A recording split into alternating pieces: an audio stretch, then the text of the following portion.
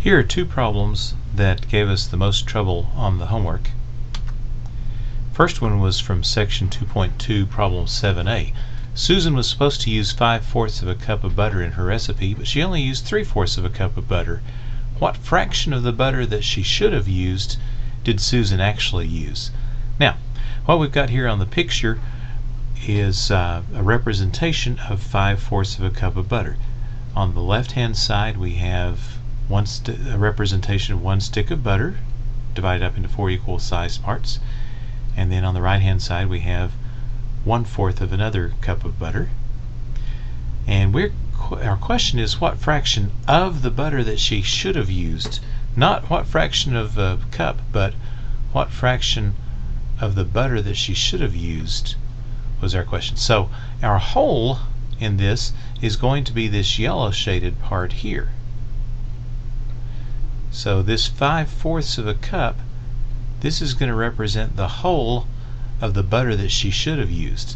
So then the question is, if she only used 3/4 of a cup, that meant she used 1, 2, this isn't working too well, 3, well, we'll pretend that this is working.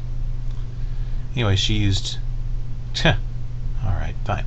She used these 3, and so she used 3 out of the 5. So our answer is going to be 3/5, not some other fraction. I'll just use my mouse, it seems to be working better. Okay, so she used 3/5 of the butter that she should have actually used. Okay, next question was in section 2.3, number 19a. First you poured 3/4 of a cup of water into an empty bowl, then you scooped out 1/3 of a cup of water. How much water is left in the bowl? And you want to make math drawings to help solve this problem. Well, here's a representation of 3/4 of a cup.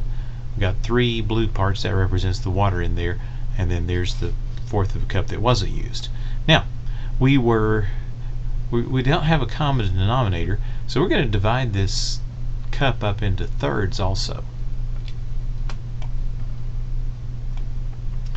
Now if we just look straight across, one of these rows would represent 1/3 of a cup of water, and that takes 1, 2, 3, 4 sections.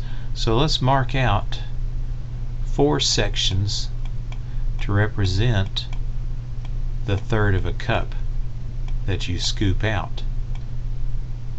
So how much water is left? Well, we have 1, 2,